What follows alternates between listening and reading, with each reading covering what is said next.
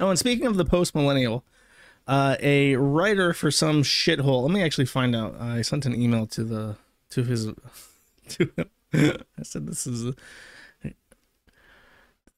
I can't believe that your journalist is doing this horrible thing. I've written so many emails here in a second.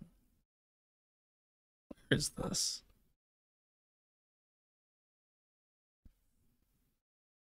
I want to say it was like the Dallas something.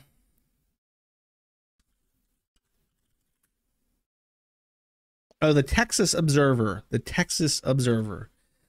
Stephen Monticelli, a journalist for the Texas Observer, tweeted out, zeeted, about me moving my domain and immediately started attacking the new registrar to try and intimidate them, which may or may not have worked. And then I realized, according to people who had been rezeeting me, that he's actually pretty well known for being a really gross guy. Here he is, holding a gun. And of course, as a liberal progressive, he's very pro-gun. He got sued by the Dallas Weekly for defamation. Here's him dressed as a Cuban dictator who's that guy, Che Guevara. And then he also put out a really awesome message where Monticelli's tweets have been included an apparent death threat. In February 2020, he tweeted out a photo of a pistol and ammunition and wrote, "Got a new microphone ready to interview some super delegates," implying that he was going to shoot them, I guess. He later deleted the tweet. I wonder why. I wonder if the United States Secret Service showed up at his fucking house and interrogated him. Taylor's wife, Amy Gibson, says Monticelli's unprofessionalism is reflected in his real-life interactions as well. Gibson says that she met him by coincidence at a social gathering at a bar and grill in Dallas. She says he told his girlfriend was on She says he told her his girlfriend was on painkillers at home because of a burst ovarian cyst. Unprompted, Gibson says Monticelli bragged to her that he caused her girlfriend's cyst to burst during sex because his penis is so large. So if you know anything about an anatomy, chat, you know that the ovaries are nowhere near the vagina, and that is not physically possible.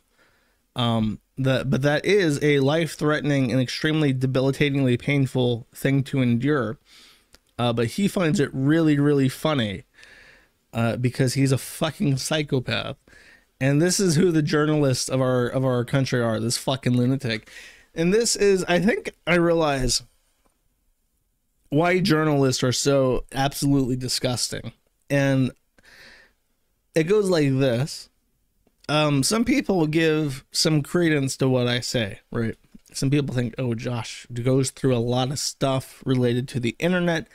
And so when he talks about how Cogent is an abuser and should be completely and totally disavowed by every company on earth, how Path is affiliated with a pedophile, an open pedophile, and is also pro-deplatforming, so no company should do business with them. You think, oh, Josh probably knows what he's talking about because he deals with a lot of shit like this. And so when I say something, people, hopefully, I would hope, would listen to what I have to say, right? A journalist wants that same kind of influence without any kind of life experience. So you effectively have like a college-educated liberal arts major who has endured zero hardship, has zero real-life experience, but does have a platform and tries to exert control and influence with this undue, pompous entitlement that is not earned, but yet he really, really, truly believes he has a say in matters.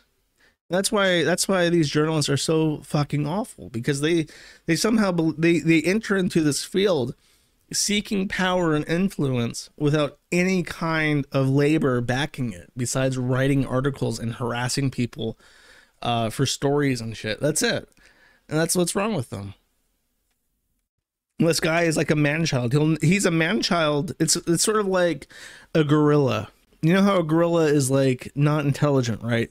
They are big, dangerous animals that will fucking tear people in half like a phone book during a fit of rage because they don't have emotional processing or prefrontal cortex and they don't know how to think.